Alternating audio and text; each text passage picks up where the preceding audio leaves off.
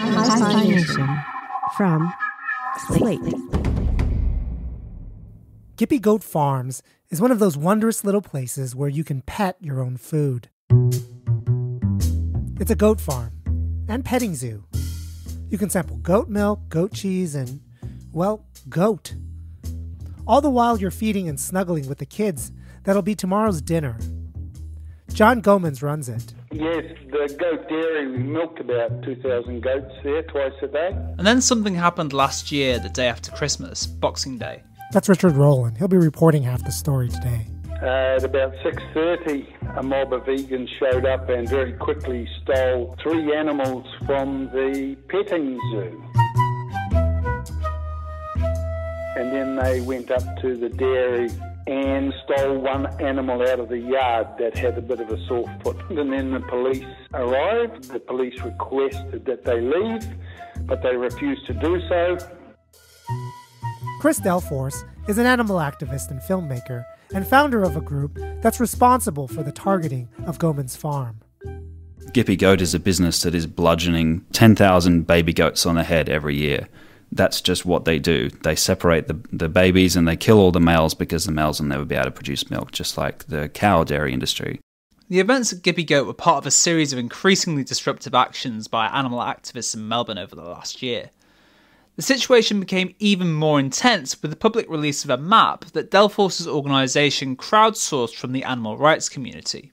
It's an interactive map based on Google Maps covering factory farms, slaughterhouses and other animal exploitation facilities across Australia. There's over 5,000 facilities located on that map. It isn't just a map of factory farms.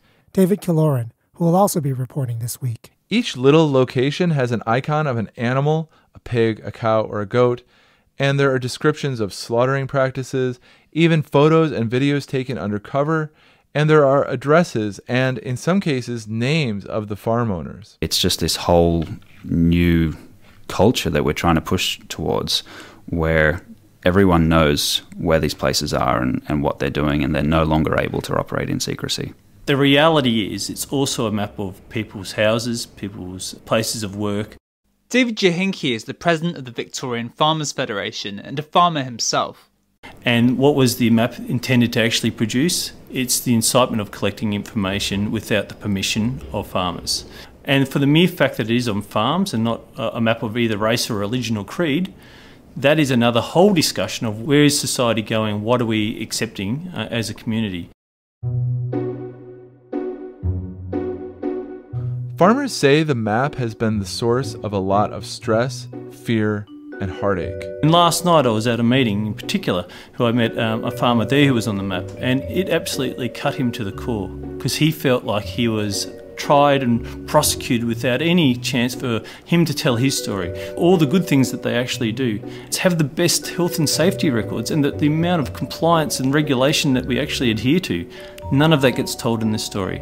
If you're putting private information out and inciting for the general public to gather information, or in some regards trying to catch people out, being in many ways put up and said that you were doing something wrong, you were doing something evil, that's disgusting. And we've encouraged them to actually contact the author of the map and ask for them to be removed, of which those requests have been refused. From Slate, this is Hi-Phi Nation. Philosophy in story form. Recording from Vassar College, here's Barry Lamb. If this conflict seems familiar to Americans, it's because we go through periods like this all of the time with activism. Some group raises an injustice. The public doesn't care or doesn't respond, and so activists get louder and more disruptive with their tactics. Eventually, they too might publish maps, home addresses, and names of people who then feel targeted. This happened with anti-abortion activism in the 90s. It happens with online doxing today, and it's been happening in the environmental movement for some time. Meanwhile, people who aren't activists complain about incivility or militancy or extremism. And this cuts across political lines. All you need is an interest group engaging in a moral crusade against something that is perfectly legal, about lives that they believe should be protected. What are the limits to what you can do in the course of that crusade? Because, of course, all the sides think they're on the right side of morality. Is there even a way to divorce the morality of the issue with the morality of activist tactics? Well, this week, two philosophers report from Australia as to how the debate is playing out there. Richard Rowland and David Killoran are philosophers at the Australian Catholic University in Melbourne. Richard is the British voice you've been hearing. David is the American voice. They produced this story.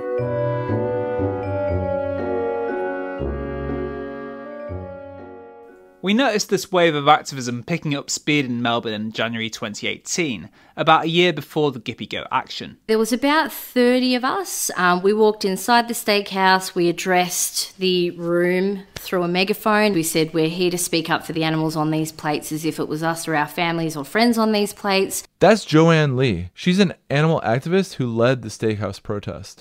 There's no humane way to kill somebody who doesn't want to die. So we were probably inside for about 20 minutes. The police did take a little while to arrive. It wasn't necessarily about targeting the diners in that restaurant, and it was really about occupying a space where violence is being consumed and being normalised, and really just disrupting that space to take it over and say, hey, we're here, we're speaking up for these animals like we would want to be spoken for. The steakhouse protest created a firestorm on social media and in the popular press. Joanne was interviewed on major primetime news shows, and she sees those interviews as successful. We weren't being ridiculed. We weren't these crazy vegans anymore. For the first time, it's been seen as a serious issue, not just some fanatical, crazy, select little group of people doing this. They're annoying people, maybe, and they're interrupting their meals. This is Peter Singer, internationally renowned philosopher and a hugely influential figure in the worldwide animal liberation movement. But, they don't go on about it forever. I mean, it could be taken to limits where people would feel that it was a kind of coercion. Annoying people in steakhouses is only one of the tactics used in the animal rights movement. Aussie Farms is an animal rights charity. Chris Delforce, animal activist and filmmaker. Very small group, basically. We started in 2014 when we captured and released footage inside the gas chambers at Australia's largest pig slaughterhouse. And gas chambers are used at most large pig slaughterhouses in Australia. I'd say it accounts for well over 90% of pigs killed. They're sent into a carbon dioxide gas chamber that the industry was calling humane for over 20 years. What we saw in that footage was every pig who goes into that chamber is screaming and thrashing in agony for 30 to 60 seconds. It's the furthest thing imaginable from humane. And we captured the same thing at now 5 different slaughterhouses. So that was what launched Aussie Farms. And the idea from the start was that we just wanted to force transparency on an industry dependent on secrecy. We want to put everything out there into the open and allow consumers to make up their own minds. If you can get videos of animal suffering in factory farms or part of the live export trade here in Australia, if you can get that onto primetime television, that really does stir people up. Philosopher Clare McCausland. The reason you know about what happens in a factory farm is because someone went in there illegally. The owners of those farms do not want you there. So we rely on people sacrificing their own liberty to tell us what we need to know to make our own decisions. Taking undercover videos of the cruel treatment of animals is generally regarded as a good tactic in the animal liberation movement. Activists use the Aussie Farms map to find places to take videos of the cruel treatment of animals. We asked Chris Delforce, the man behind the map, what he would say to farmers who say that the map makes them afraid. No activist has any interest in the homes of these farmers. But if you're going to basically abuse animals en masse, you can't expect to do that in secrecy anymore. You cannot have these massive sheds full of hundreds of thousands of animals and expect that to be done privately. If you then choose to live on that same property, that's your choice. I don't know the man from a bar of soap. David Jochinke. But if I was to attack his family for whatever reason of their religion, belief, creed, I would want to know what he would feel about that. Because that's a personal attack. Unjustified, unauthorised, unbased personal attack. My family and my home do not have giant sheds with hundreds of thousands of animals. We're not making money by telling people that we're treating animals humanely while we're treating them awfully and sending them off to be killed. We're not making money through deception. This is not about targeting families, it's about targeting businesses that are misleading consumers. Talking about families and farmers themselves is just a distraction, a deflection from what's happening to animals. Speciesism is a bias or prejudice against taking seriously the interests of beings who are not a member of our species. The term exists to stress the parallel between racism and sexism, which most enlightened people reject. Delforce would acknowledge that there's a cost to farmers, but there's overwhelming suffering of animals on the other side of it. At the same time, many people sympathetic to the plight of animal suffering think that activists need to be less confrontational in their actions. Tyler Paytas is a philosopher at ACU who wrote about the steakhouse protest for the ABC, which is the Australian equivalent of the BBC. He's among those who think the protest was a bad idea. My view is that such actions, there's a good chance that they're going to do more harm than good.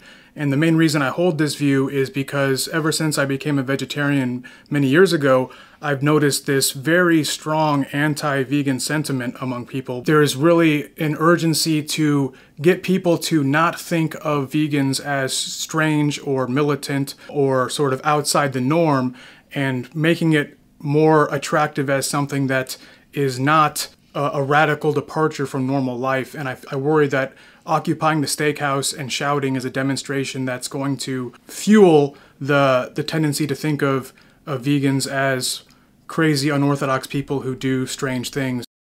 There seems to be some basis for Tyler's concern.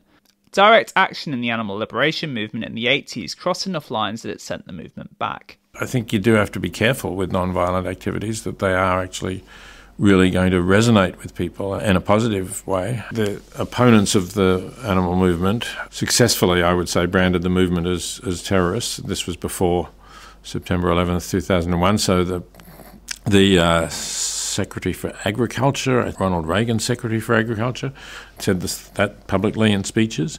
I felt that the movement was getting somewhat of a bad image rather than a positive image, which is really important for it. It was demoralising for people in the movement to be described that way, people who were totally non-violent. Of course, it was a tiny percentage of the movement who was engaged in this, but nevertheless, it seemed to stick. I think the movement really does have to present itself as taking an ethical stance. It's very hard to combine taking an ethical stance with being prepared to maim or even threaten to kill or people who are involved in exploiting animals.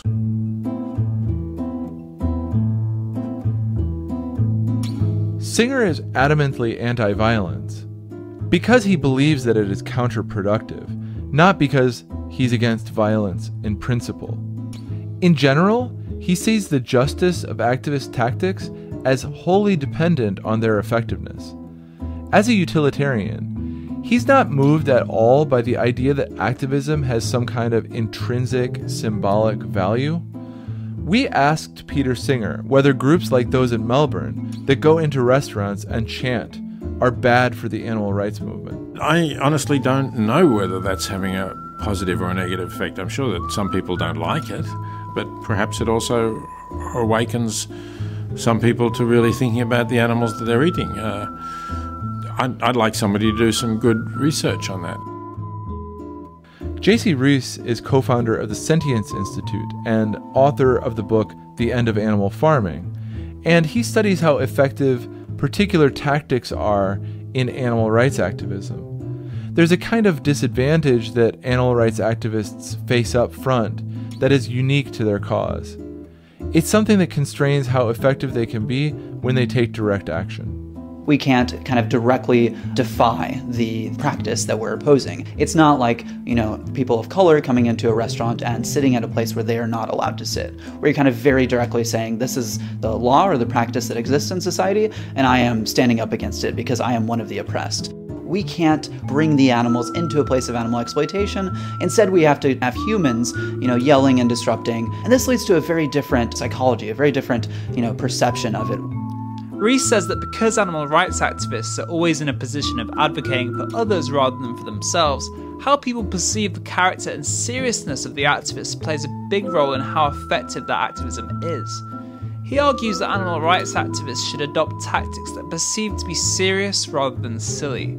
Adopting these tactics connects animal rights activists to the longer tradition of protest movements for human civil rights.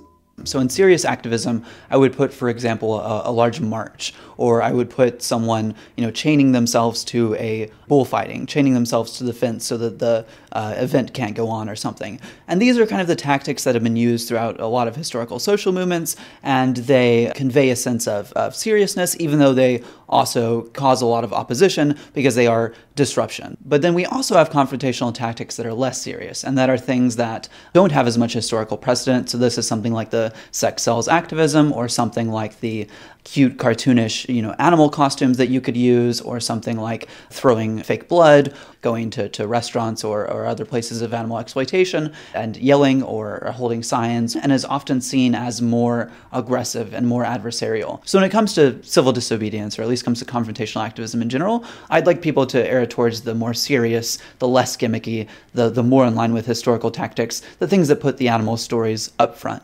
According to Jacy, unserious, gimmicky tactics are examples of merely frivolous activism. That includes stunts by People for the Ethical Treatment of Animals, or PETA.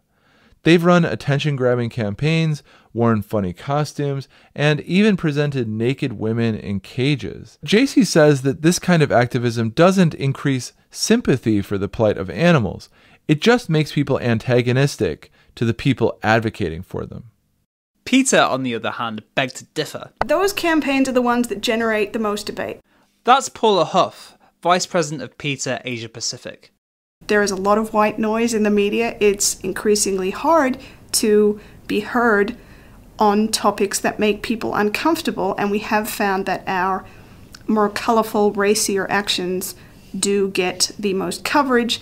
That leads to the highest web traffic to our website. The more controversial videos that people come to our website to watch in anger leads to the highest number of views of the undercover investigation video that immediately follows. And they leave having ordered a vegan starter kit. And if we just politely asked people to listen to us just on the facts alone, none of that information would get out there.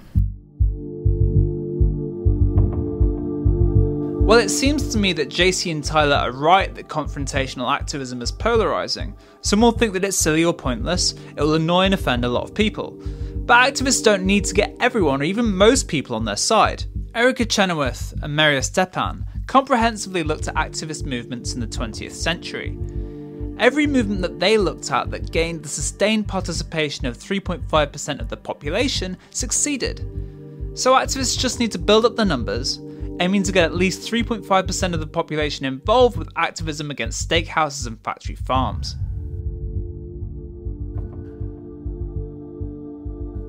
There has been a big turn toward measures of effectiveness all over the activist and philanthropic world in recent years, and there has been concern about whether this kind of turn misses the point of some of the more disruptive forms of protest. While it is good overall that we are focusing on effectiveness in the movement, it can create a bias in favor of the kinds of interventions where the benefits are direct and measurable, and against the kinds of interventions where the benefits are indirect and structural. Jeff Sebo is a philosopher and director of the Animal Studies MA at NYU.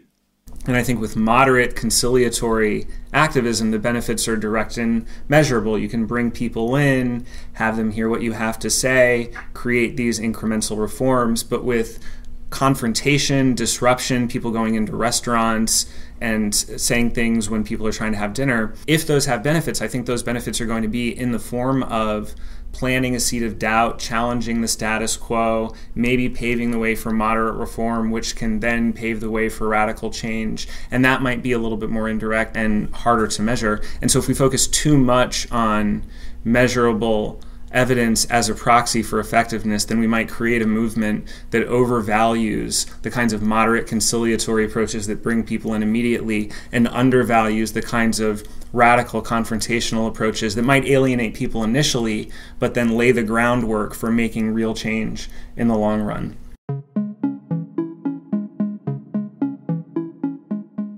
So Sebo thinks that focusing on effectiveness might itself be ineffective. But there's another problem with activists restricting themselves to polite tactics. Lauren Gazzola is a prominent activist who is well known for her lengthy imprisonment on animal terrorism charges. The idea that we, for example, do something that makes us look bad, I think is much less of a problem than that we moderate our position because we're afraid we will look bad. Because the question of whether we look good or bad is a function of social norms. And so when we're trying to change those norms, we shouldn't be guided by them. We have to be willing to look bad. And I'm much more concerned about the animal rights movement being too soft on our moral position than I am about us being too hard on our tactical position. When we come back, a discussion of the ethics of civil disobedience, and perhaps even a case for uncivil disobedience, when Hi-Phi Nation returns.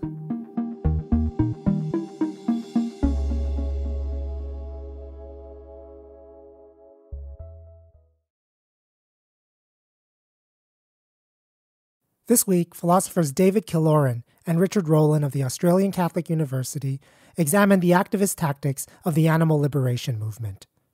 David Killoran. Activists see themselves as involved in a principled, morally motivated violation of the law. This is a type of activity known as civil disobedience, or more broadly, principled disobedience of the law. And there's a vast literature about it. It largely follows John Rawls, the eminent mid-20th century American philosopher known for his groundbreaking book, A Theory of Justice. Civil disobedience for rules has to be open and in public. Privately disobeying a law doesn't count. Also, when you break the law, you need to do it conscientiously. You can't just break the law because you feel like it. You have to think that it's morally the right thing to do. Your breach of the law also has to be non-violent. And finally, you have to be willing to accept jail time or a fine for your actions.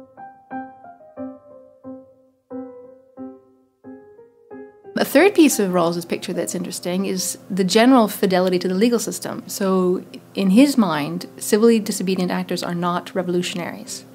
They are broadly faithful to the system. That's Kimberley Brownlee, a philosopher at the University of Warwick and an expert on the morality of protest and civil disobedience. Her view is that Rawls thinks of civil disobedience as a way of working within a system to fight a part of it that you believe to be unjust. Civil disobedience on this view requires you to embrace certain parts of the system in order to highlight the injustice of other parts of it. So in many ways, civil disobedience is a relatively conservative act. This explains some of the conditions that justify civil disobedience on the classic Rawlsian view. A just cause. The cause that you're fighting for has to be, in fact, right. It's not enough that you sincerely believe that it is right. There are these objective conditions for justice that have to be met. Second condition is that you're resorting to this when you've tried everything else. So this is a last resort. Because you're trying to embrace as much of the system as you can, breaking the law can't be your first option, it can only be your last one. Rawls's third condition is some attempt to coordinate with other dissenting groups, other minority groups. This condition is there to make sure that your cause isn't too much of a burden on the public. Make sure everyone is together, unified, to bring a list of grievances all at once, rather than having disparate groups trying to monopolize the public's time about an issue. Likelihood of success.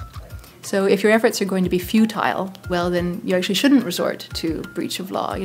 Engaging in illegal protest, even if it's fairly constrained, brings risks. There's the risk of violence. There's the risk of inspiring other people who are less civil, less constrained.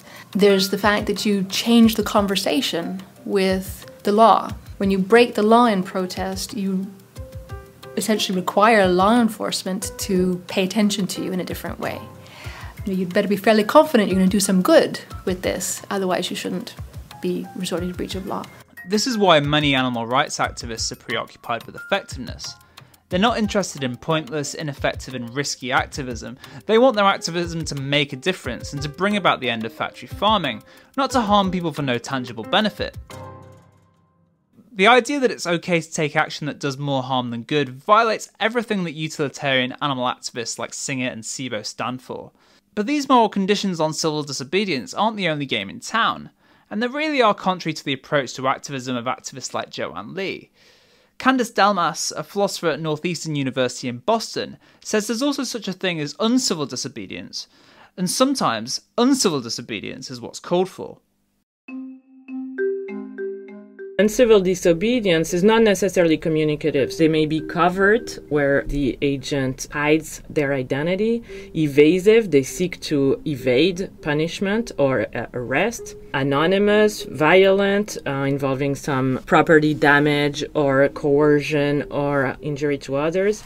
Or deliberately offensive, so in violation of decorum or social norms of civility. And examples include black bloc tactics, riots, sabotage, leaks of classified information, distributed denial of service attacks, guerrilla theater, roadblocks, street art, vigilantism, and also much of what animal liberation and environmental activists engage in, such as monkey wrenching and tree spiking, anti-whaling piracy operation, heckling and storming of restaurant or splashing of paint on fur, and of course covert and open rescue operations. Even some people who think that civil disobedience is a good idea will say that uncivil disobedience is beyond the pale. But Delmas believes that uncivil disobedience can play a variety of important social roles. When some citizens are effectively denied full and equal status in a society that otherwise is committed to respecting everyone's full and equal status, and when the injustice of this denial is not publicly recognized, then you may have the conditions in place for uncivil disobedience to force the community to confront the disconnect between its reality and its professed ideals. Incivility can call civility's bluff by questioning the rules of public engagement and their exclusionary effects, who gets to speak, where, when, and how, by highlighting the deceptions of civic friendship. And so I think that even when there is no hope of moral suasion, and even no chance of inducing shame, in fact, uncivil disobedience may still have intrinsic value, just as a fitting response to injustice, an expression of warranted frustration and distrust at society given its failure to treat some members as full equals. It can be a worthwhile exercise of individual and collective agency. It can be an expression of dignity. It can be an expression of solidarity. And again, it can do all these things even if it fails to contribute to a long-term goal of reform.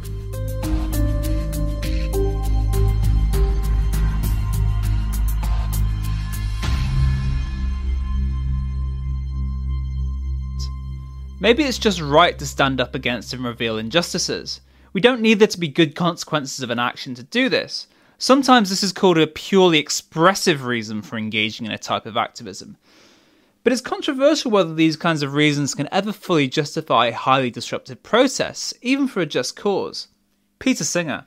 There's certainly an idea that if there's an injustice, you ought to stand up against it, whether it makes any difference or not. And we can admire people who do that, but ultimately, again, if you feed me a hypothetical example and you say, well, it's here's somebody who will protest, they will be harmed, they will be worse off, and there's zero probability that any good will come out of it, then I would say, don't do it. David, what do you think Delmas means by calling civility's bluff? I think she means that niceness and decorum in civil disobedience can create an illusion that even if the status quo isn't acceptable, it might be within the ballpark of acceptability. Incivility can disrupt that illusion and make it possible for us to attend to injustices that we otherwise would not be in a position to see or would not fully and vividly see. I think that illusion is the bluff that incivility calls on her view. That makes me think of sea shepherds. So sea shepherds patrol the seas on the lookout for whaling vessels. They're not even pretending to be like civilly disobedient. They're clearly uncivil. We talked to Clare McCausland, who's an Australian philosopher who studies animal activism and also sea shepherd in particular. They engaged in propeller fouling. They threw acid onto the ships of Japanese whalers, ostensibly with the view, and I believe with the view to spoiling the whale meat so that it wasn't suitable for consumption. But this is still pretty reckless behaviour, and I think it's very difficult to describe that as civil activity in that understanding of civil as non-violent. When we asked Sea Shepherd activists, did you see violence at sea, however, their response was, oh yes, we saw heaps of it on the part of the Japanese whalers. Right, so they feel that they're engaged in a battle.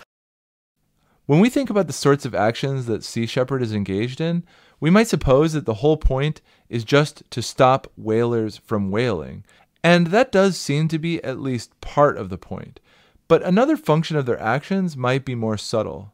In engaging in uncivil acts, Sea Shepherd might be said to call civility's bluff, in Delmas's terms, and perhaps that will function to open the eyes of the public, even if it is not immediately effective in stopping whalers. Many people will agree that principled disobedience is at least in some cases justifiable, something that it's morally okay for you to engage in. But Delmas takes the radical view that uncivil disobedience is more than morally permissible, it's sometimes obligatory. If you're not engaged in it for at least some causes, then you're doing something wrong. I try to show that benefiting from an exploitative or harmful scheme of coordination, so a social scheme, some arrangements under certain conditions, involves the same kinds of wrong as free riding does. So if you benefit from an unjust scheme, you're doing something similar than you are when you free ride, which is that you're objectionably arrogating privileges to yourself, or you're just wrongfully exploiting others. Fairness prohibits benefiting from exploitative or harmful schemes. So you then have a duty to cease cooperating with that system from which you benefit. And the way to cease benefiting from an unjust scheme of coordination is to try to change it so that it no longer exploits and harms other people. And in this case, you can't just free ride on others' resistance efforts, so there's also this fair play argument for joining others in an anti-oppression struggle. The unjust treatment of animals actually seems like a clear case of exploitation and of generation of problematic benefits. So it sounds like a fertile ground to think that we have obligations to resist at least some forms of animal exploitation.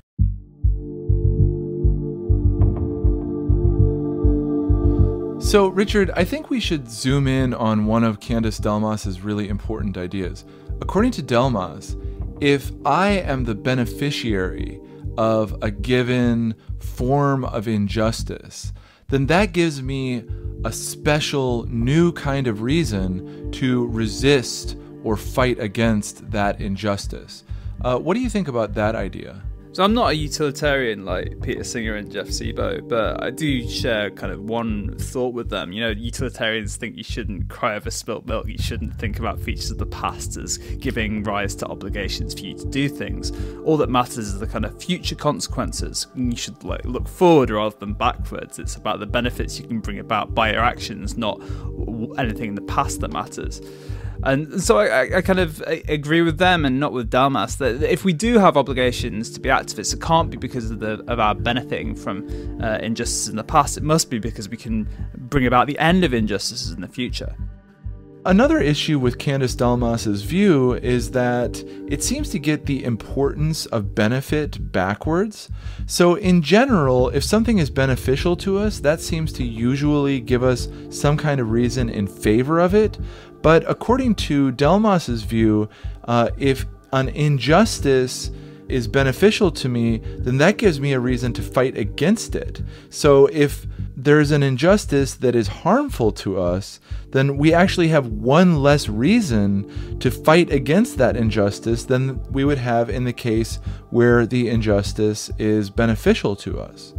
Yeah, and I don't think that that's just a kind of theoretical idea too. I think it's pretty intuitive to think that most of the time, if something benefits us, that's a kind of count in favour of it.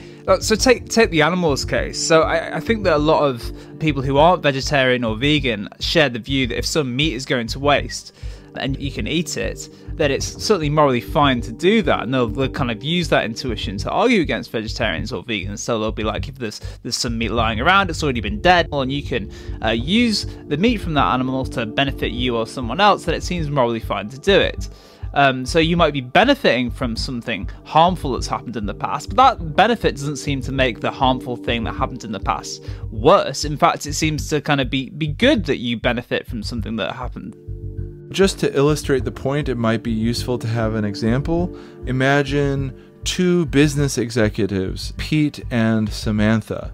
Samantha has profited from some unjust labor laws, whereas Pete has not profited from those unjust labor laws. But both Pete and Samantha are equally well positioned to do something to correct the injustice of those labor laws. Then I take it on Candice Delmas's view, Samantha has a special kind of reason that Pete doesn't have to do something about the injustice of those labor laws. Whereas I take it on your view, given that both of these individuals are equally capable of doing something about the injustice, they have the same reasons and have the same obligations with regard to that injustice. Is that about right? Yeah, I think that's right. And I think we probably are morally obliged, like Candice Delmas thinks, to get involved in certain kind of activism. But that's because we can, as a member of an activist group, achieve change, achieve pretty significant change in the future together. Well, it seems to me that we probably aren't obligated to be involved in the kind of activism that people like Chris Delforce and Joanne are involved in. The kind of activism that they do is really burdensome. They incur really serious personal costs, in terms of like harassment from people on the other side of the issue, or just in terms of the amount of time, and in some cases legal fees that they have to pay.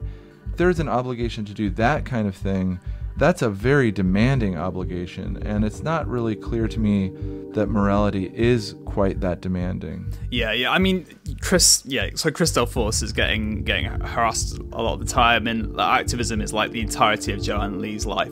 You're right. I mean, we're not necessarily obligated to get involved in activism in that way. I think we have quite a lot of latitude in the way in which we do get involved in activist movements, but that we have maybe an obligation to do some kind of activism. We have latitude over the means that we take in activism. Some people might want to get involved in activism in the way that Joanne Lee does, or in the way that Peter does, by getting engaged in attention-grabbing, newsworthy activism. Or you might be able to get involved in activism by going to protests and handing out leaflets in ways that like Tyler Paytas would like.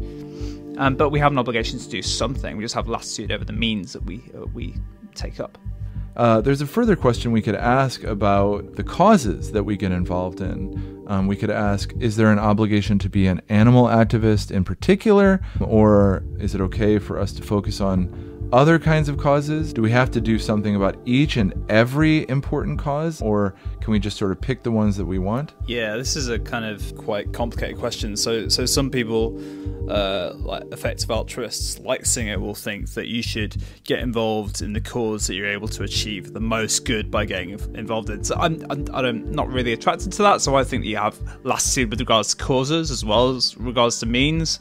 So I think there's a lot of serious injustices that are happening. Anthropogenic climate change, and our government's not stopping that. The awful things happening to animals, the awful things happening to refugees, the awful things happening in the third world. You might have latitude in which of these different injustices you get involved in a movement to bring about change regarding. This reminds me of a conversation that we recently had with the well-known Marxist philosopher Brian Leiter, who also is in general concerned about injustice, but Leiter happens to be very skeptical of the animal rights movement. There are tens of thousands of people living in miserable circumstances.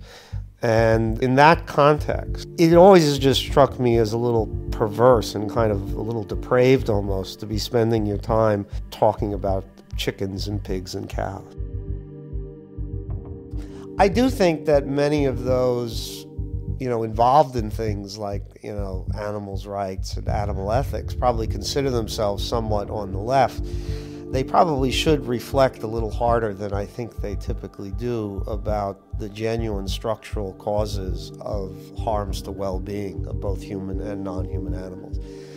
Local forms of activism are not going to topple, the fundamental economic relations in our society and now in most of the world.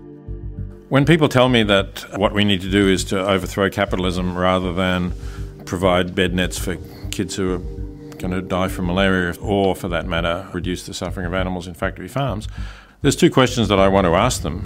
One is, so what exactly are you going to replace capitalism with? Because I'm not aware of any alternative economic system that has actually been tried out on even a fairly modest scale and has shown to be successful in producing the kind of goods that people want and are using.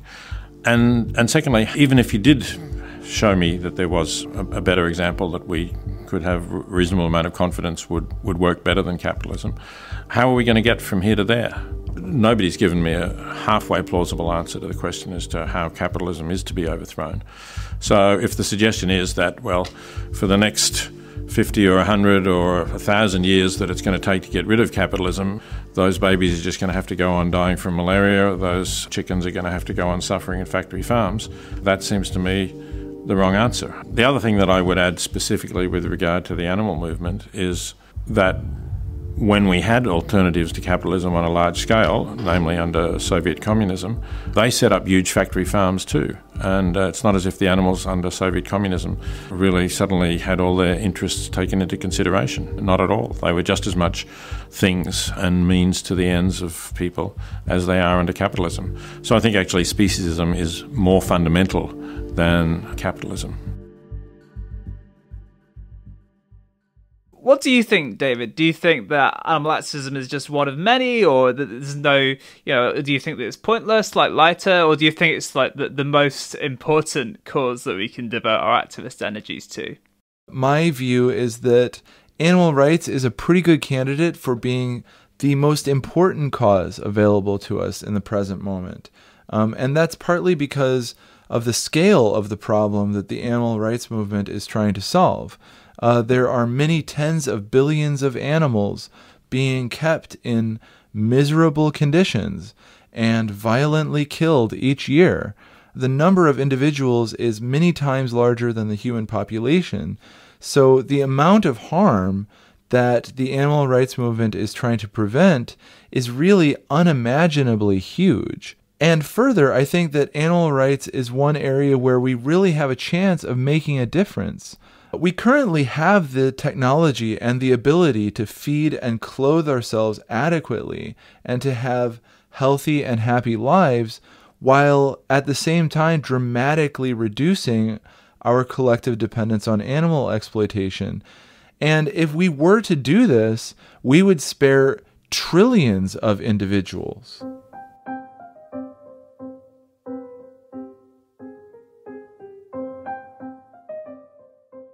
Richard Rowland and David Killoran are philosophers at the Dianoia Institute of Philosophy at the Australian Catholic University in Melbourne. They produced that piece for us. Since the events reported in this episode, vegan protests have continued to spread across Australia, and they're becoming more disruptive, particularly in Melbourne. In one recent protest, 39 people were arrested and charged with blocking the busiest intersections, train, and tram lines. After the first Gippy Goat action on Boxing Day, the goat that was abducted, Angel, was returned to the farm, only to be abducted again a month later. Then finally, on April 6th of this year, 2019, Gippy Goat closed its cafe and closed the farm and petting zoo to the public. The Attorney General of Western Australia, John Quigley, recently proposed allowing 5-year restraining orders against, quote, mushy-headed vegans to prevent them from returning to farms. If you want to hear more, this week we have a bonus episode exclusively for Slate Plus members. Since you didn't hear much from me this week, I decided to have a panel discussion with Slate's very own Stephen Metcalf from the Slate Culture Gabfest. We sit down and talk about what we think of the issues raised in this episode. Here's a sneak preview. Absent something like a Rawlsian or liberal framework within which to settle these disputes, how do you have any principled way of distinguishing between a moral hero and a terrorist, for example? To ground the argument a little bit, I want to, just before we finish, I would love to hear you talk a little bit about, I know you're an empiricist, right? Generally, yeah. Or you like... have an orientation, yeah. Yeah, you have no, as a humanities professor, you have no aversion to turning to empirical data. Yeah. 3.5% has a very special place in this episode. That's that right. I thought was fascinating. Maybe talk a little bit about that. Yeah, so according to this data, if 3.5% of the population happens to identify enough with your cause to engage in some form of activism, it doesn't have to be uncivil disobedience, right? It doesn't even have to be civil disobedience. It's just enough, then the society will change in the direction of that cause. I mean, that's just an astonishing number. And, so now you have to imagine, let's say your cause is, assuming for the purposes of this argument, you could know this, your cause is at 3.3%, right? You're just beneath the threshold where change might happen. You can very often do something that's just grotesque, right? It's kind of a grotesque form of public theater. It's intended to be completely outrageous. It does, in fact, outrage people, and it drives an enormous amount of traffic to a video. Some percentage of the people going to that video, maybe an overwhelming percentage of the people going to the video, are going there to be disgusted at your public display and your public incivility. But some small percentage actually suddenly is clicking on other links on your website and is suddenly educating themselves to the cause. And maybe you're at 3.3%. and you do something appalling to the sensibility of the general public, and you drive an immense amount of traffic to your website, that's going to bump you over 3.5%, and an actual social change is going to happen. I mean, what turns on whether or not that gets you from 3.3 to 3.6 or from 3.3 to 3.1? I mean, let's say it drives you down to 2.8%. How much do we allow our sense of intrinsic justness to wobble in the face of numbers like that? Because in some sense, we don't want to live in a moral majoritarian universe. Yeah. There has to be some notion of the intrinsic justness of causes. You can get this and all other Slate bonus content, including ad-free episodes of every Slate podcast, by signing up for Slate Plus. Just go to slate.com/Hi-Phi Plus or click the link in the show notes. Hi-Phi Nation is produced and edited by Barry Lamb, Associate Professor of Philosophy at Vassar College. For Slate Podcasts, Editorial Director is Gabriel Roth, Senior Managing Producer is June Thomas, Senior Producer is TJ Raphael. Production assistance this season provided by Jake Johnson and Noah Mendoza-Gut. Visit hiphination.org for complete show notes, soundtrack, and reading list for every episode.